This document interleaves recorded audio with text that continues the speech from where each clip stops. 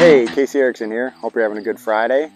There's been some precipitation that has fallen in the last day or so, and some more coming today. So hopefully you guys are under those clouds. Just wanted to give you guys a quick update. Corn in the region is around that R1 to R3 stage.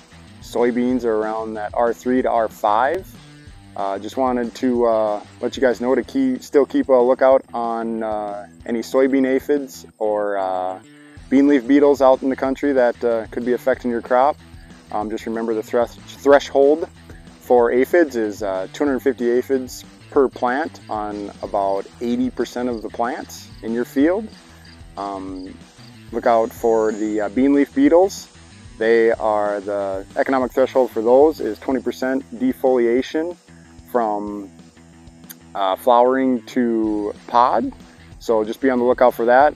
Talk to your local agronomist and we can get a insecticide recipe going on your fields if need be, if the bugs are in that economic threshold to spray. Also, be looking for northern corn rootworm beetles, possibly chewing off silks and affecting your corn crop as well. That's all I have for you. Hope you have a good weekend.